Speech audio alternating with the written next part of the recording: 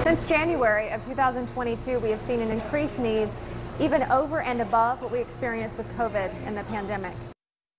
Feeding America is a challenge these days. Families are budgeting for food, and the organizations set up to help them are really struggling to keep up with all the demand. Fox 8's Aaliyah Sims stopped by some local food pantries and nonprofits here in the Piedmont Triad today to get a closer look at the trends causing them trouble. Yeah, here at Backpack Beginnings, the program director has seen the number of Guilford County students needing and signing up for weekend food bags shoot up by the hundreds, and that was in the last few weeks. Now, I can tell you each place that I stopped at, they had either empty or bare shelves, and it's something that the leaders of these organizations say they've never experienced. We have generally always had 4 to 8 weeks of food on hand in advance, and right now we are about 1 week out at the time. I got a tour of what Backpack Beginnings does have at its Greensboro location.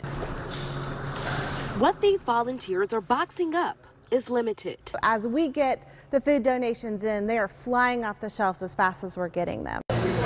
It's a similar struggle at the Second Harvest Food Bank. In the 18 counties that we serve, we are seeing an increase in requests for assistance, over the last multiple months. It's just challenging times with inflation, food shortages, and that type of thing. Both organizations have seen new faces come through their doors. We have seen a lot of families who have not visited a food pantry before visit them, say, things are just tough, I need a little help. And we're all, a paycheck away from doing just that. At a time when we are preparing to gather around a table to celebrate a holiday centered around food, families worry their Thanksgiving will be different. It melts your heart. I mean, some days you don't feel like coming in doing this, but once you see that person on the other end so happy and so appreciative to receive that meal, it makes it all better. To serve families, you need volunteers. I would say anywhere between 100 to 200 volunteers come through our facility every single week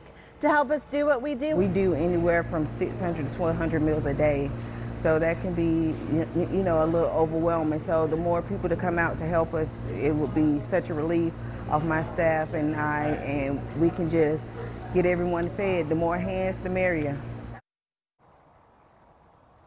Now, Backpack Beginnings has opened a family market where people can come in and shop for the items that they need. Now, the organization is also hosting an open house community event, and that'll be Tuesday, December 6th, where you can get tours and you can also learn how you can help get involved and volunteer, and also the donations needed.